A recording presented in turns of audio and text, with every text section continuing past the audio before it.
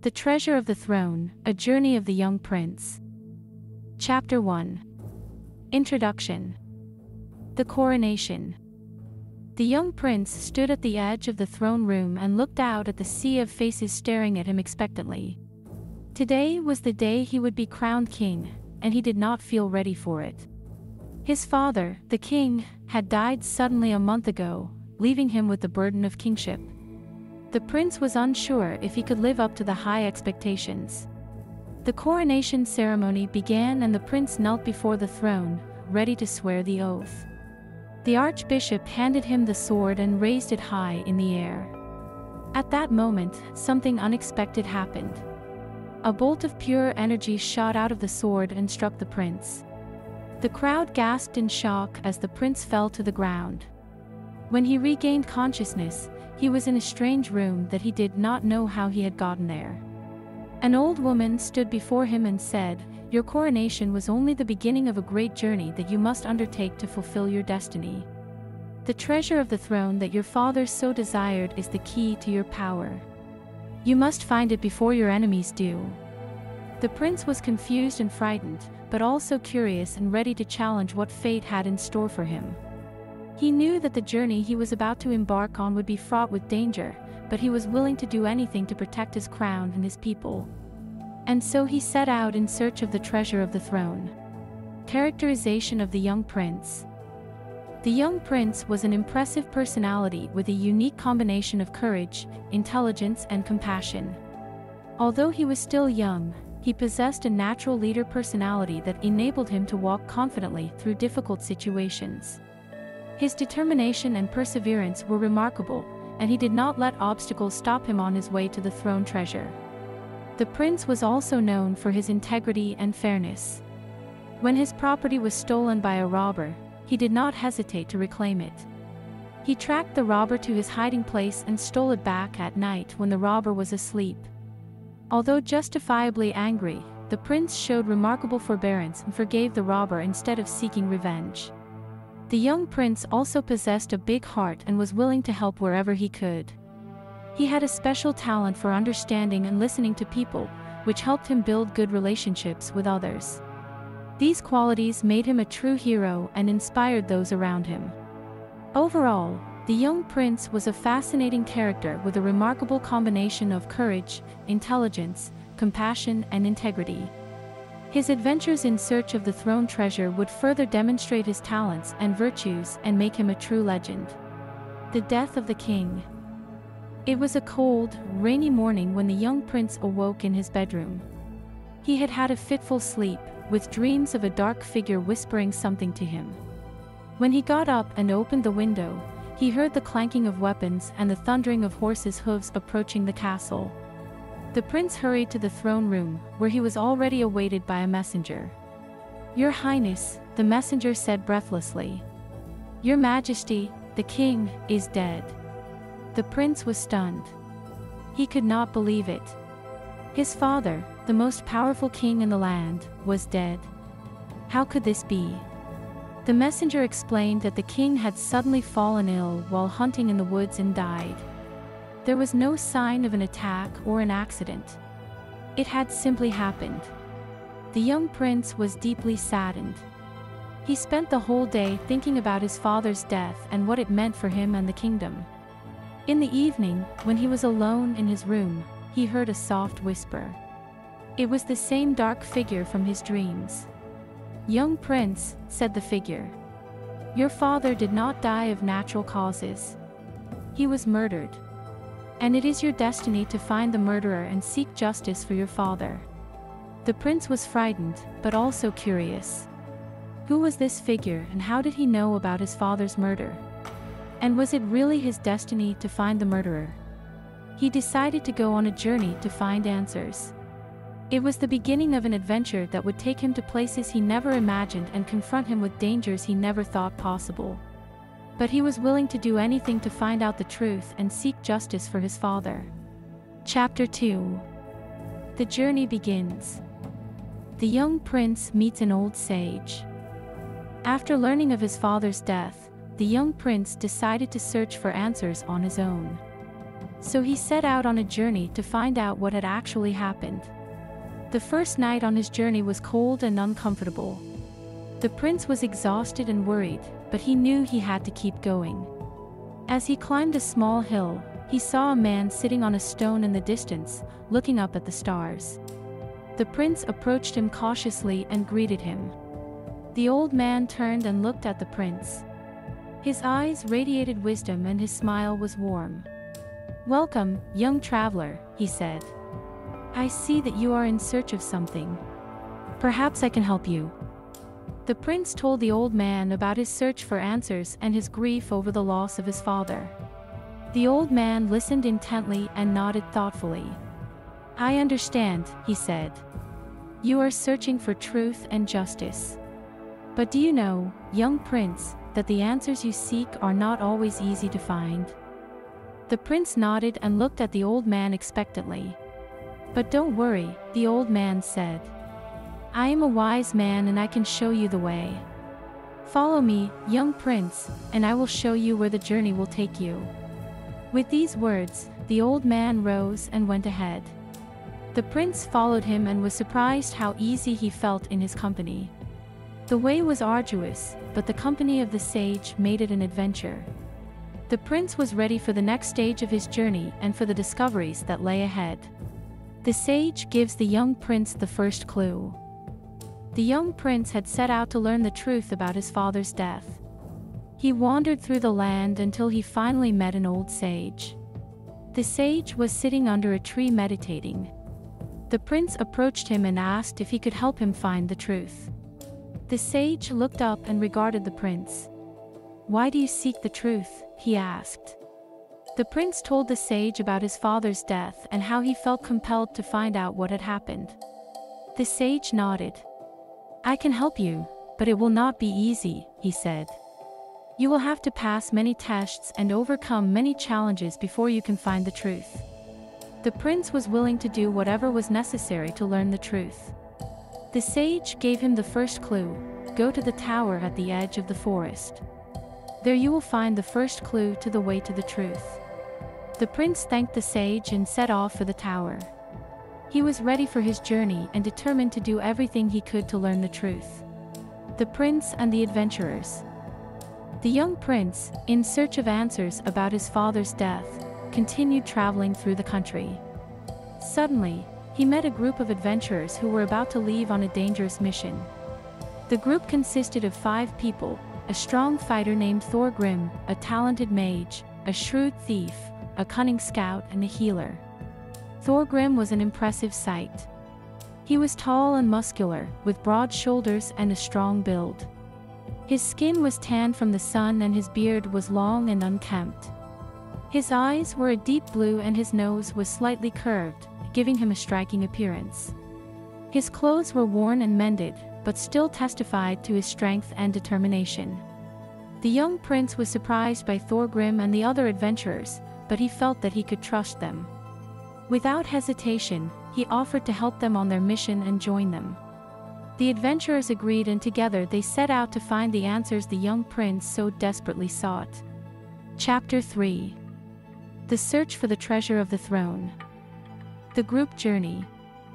The group, consisting of the young prince and the adventurers, set out through various landscapes in search of the treasure of the throne. When they reached a mountain range, they quickly realized that they had to climb the highest peak to reach the treasure. But the summit turned out to be a challenge, because it was surrounded by dangers. The adventurers and the young prince had to face strong storms and icy winds. It was a dangerous climb, where they had to constantly watch out for ice and snow formations to avoid slipping or falling. In addition, there were wild animals in the mountains that could attack at any time. The group was forced to be constantly vigilant and have their weapons ready to protect themselves against the threats. But the greatest risk was the legend surrounding the treasure of the throne. It was said that it was protected by a powerful spell that would kill anyone who dared to touch it. The group was determined to overcome the dangers and find the treasure, but they also knew they had to be careful. Despite all the obstacles and threats, the group continued on their way to the summit, knowing that the throne treasure was the only thing that could help them avenge the king's death and save the kingdom. creatures and riddles.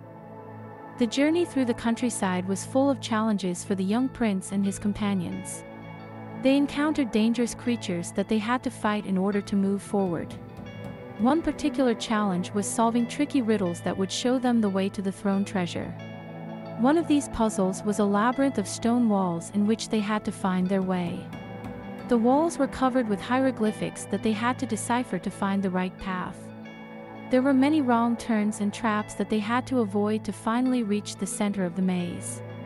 There they found a room with a huge stone engraved with another hieroglyph. They had to figure out how to move the stone to get the next clue. After much deliberation and many attempts, they finally figured out that they had to touch the stone in a certain order to move it. When they solved the puzzle, a hidden passage opened up that led them to their next destination. The challenges they faced on their journey not only strengthened their skills with weapons and puzzles, but also their cooperation and determination. For only together could they reach their goal and find the throne treasure. The Father and the Curse. During their search for the treasure of the throne, the young prince became deeper and deeper into the secret of his cursed father.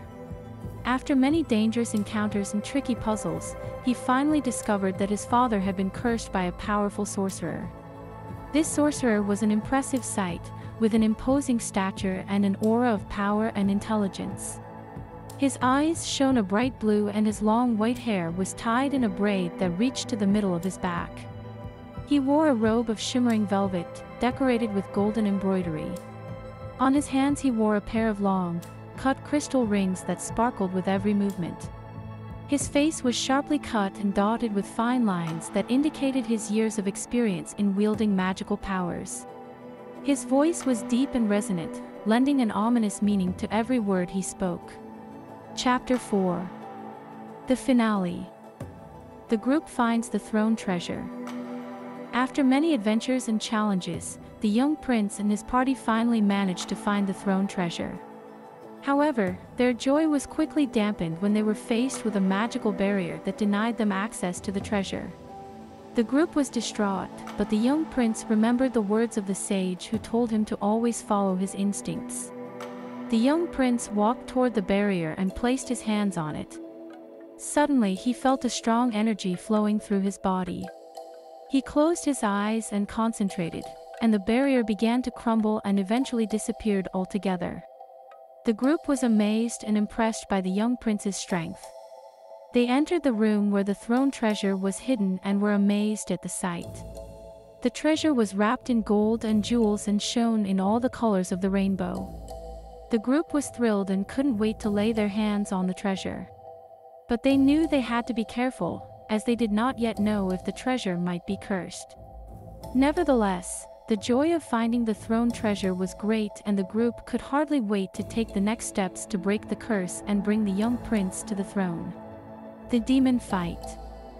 After the group finally found the throne treasure, one last challenge stood in their way, a powerful demon that protected the treasure. The demon was huge and its eyes glowed a dangerous red.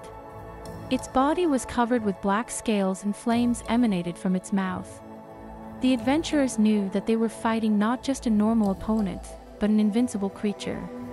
The demon was incredibly strong and had already defeated many warriors who had tried to steal the treasure. But the group was ready for battle.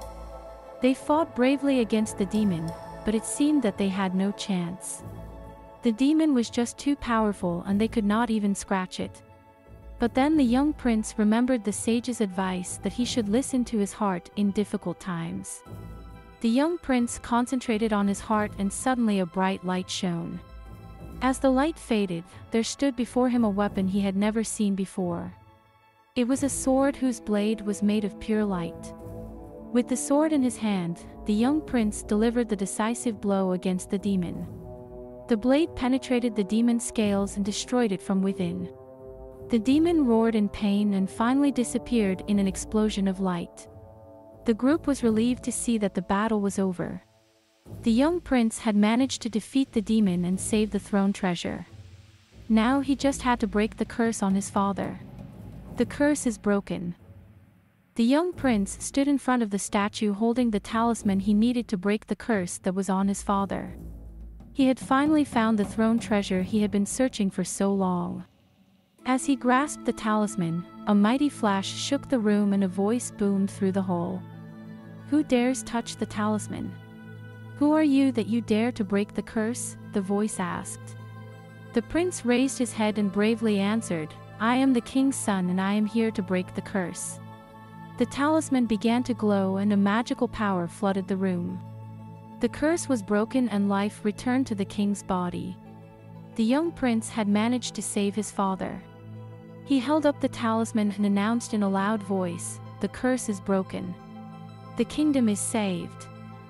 The members of the group who had accompanied him on his quest cheered with joy and pride in the brave young prince.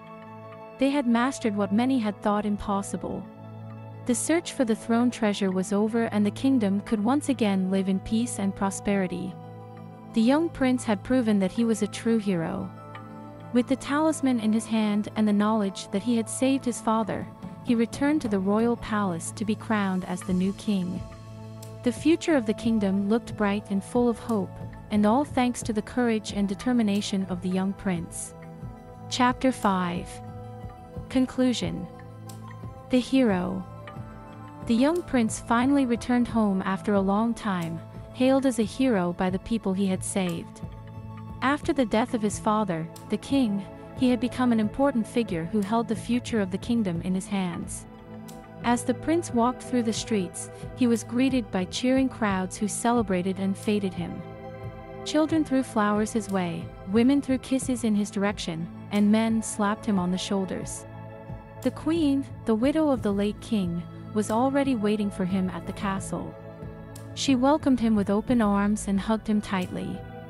"Welcome home, my son," she said in a tearful voice. "You have made your father proud and saved the kingdom. You are now ready to inherit his legacy." The prince nodded solemnly. He knew that a heavy responsibility was upon him, but he was ready to do his best and lead the kingdom in peace and prosperity. He stood before the throne and vowed that he would cherish the kingdom and do his best to make it a better place. The people cheered and clapped enthusiastically. The young prince had found his destiny and was ready to begin his new role as king. He was a hero, a savior, and a king, and the people were ready to follow him. The coronation. The death of the old king had plunged the kingdom into deep mourning. But the inhabitants knew that they still needed a strong and just leader to uphold the kingdom and lead it into peace and prosperity. As the natural successor to the late king, the young prince stepped up to take the crown. The coronation ceremony took place in the throne room. The inhabitants of the kingdom, nobles, diplomats, and representatives of other countries had come to witness the event. The air was filled with excitement and anticipation. The young prince entered the throne room and walked to the throne. He was dressed in a magnificent robe and his eyes flashed with pride and determination. The bishops and priests came forward and began the ceremony with prayers and blessings. Finally, it was time to present the crown. The archbishop stepped forward and placed the crown on the young prince's head. "I hereby crown you king of the kingdom. May God grant you wisdom and strength to rule the kingdom in peace and justice," the archbishop solemnly proclaimed. The ceremony was accompanied by jubilant applause, and the inhabitants of the kingdom celebrated the coronation of their new king. The young prince had proven that he was ready to take responsibility for the kingdom and be a just and wise ruler. The coronation marked the beginning of a new chapter in the history of the kingdom. Under the leadership of the young king, the people were confident that there would be a time of prosperity and peace. The separation. The conclusion of the adventure was a milestone for the group, which had mastered what many thought impossible. With the young prince crowned king and the kingdom once again living in peace and prosperity, it was time to celebrate the group's exploits. The celebrations took place in the castle courtyard, where the group was greeted by many citizens and nobles. The members of the group were overwhelmed by the crowd that had come to celebrate them. The young king gave a speech and thanked everyone for their help in saving the kingdom. After the speech, the heroes were awarded medals and treasures recognizing their merit for their heroic deeds. Each of them received a crown, which was a symbol of their bravery and loyalty to the kingdom. As the festivities came to an end, the members of the group said goodbye to each other. They had formed close friendships and had experienced unforgettable adventures.